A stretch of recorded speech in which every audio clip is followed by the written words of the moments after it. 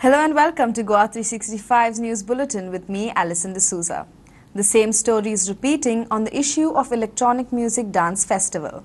The government is yet to decide on holding EDMs this year. And a new group is entering Goa, Time Out.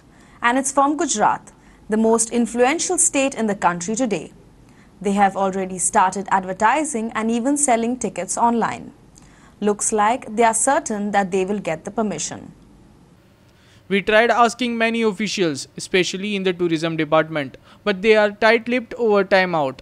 But sources reveal that their proposal has already come before the select committee and they are being given permission in principle. What remains are quite a few permissions from concerned departments. Watch this advertisement, a full-page advertisement in Times of India, and this is a front-page advertisement on Goa Doot. What else do you require? It's a non-stop 72-hour long live musical concert. The venue and dates are already announced at Vagator from 27th to 29th of December, non-stop, 3 days and 3 nights.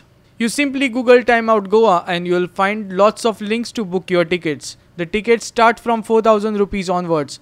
There are different categories including the VIPs. And the height is this website, eventfaqs.com. It says, Goa government welcomes a new music festival, Time Out 72 hours. Do we require any other proof that the BJP-led government has permitted a Gujarat-based group to hold the EDM this year?